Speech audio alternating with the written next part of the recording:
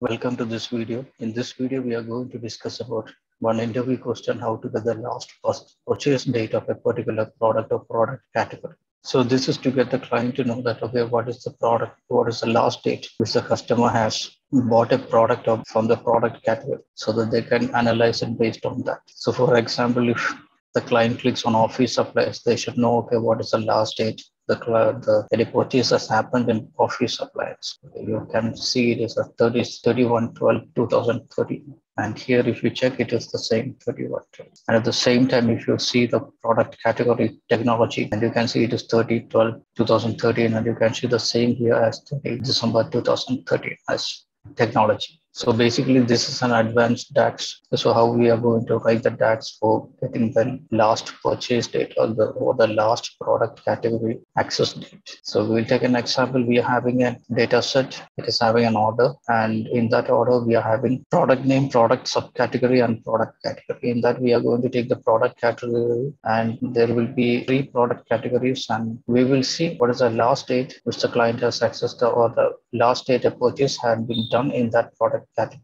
For checking everything, whether everything is right, so we will we will take a table and we will select the product category in that table, and also we will select the order date. The order date, we will keep it as order date itself, no need of hierarchy. Select the order date in descending order so that the last date will be coming on top. So here we got the product category and the order date. Like this, you can see the order date, which is the last one that has been accessed or purchased.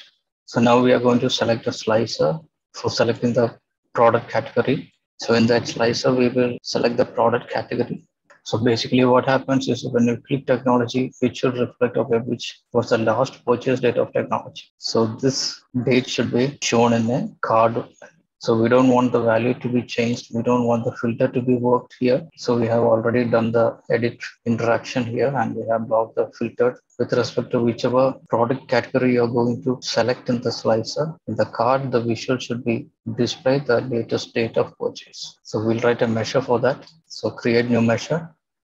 So we'll give the name as last purchase date equals. You can create a variable for getting the purchase category name. Variable category equals to, can give it as max of orders and product category.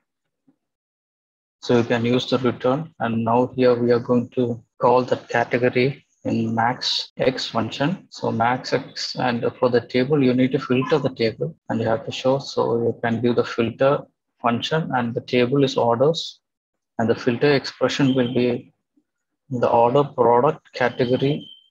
The product category should be equal to the variable which we have declared, that is category.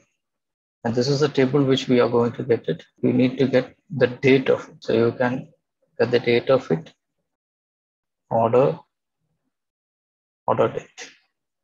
It is going to get the last date for the purchase category with respect to the order date. So we will try whether it is working. We can take the card visual and we can select this last purchase date measure which we have created. And of course, you need to format the date, and you can give the short date for that. So now we are going to select the furniture. So for furniture, the last date in this table category, we can see it is as 31st December 2013, and the same we got that date.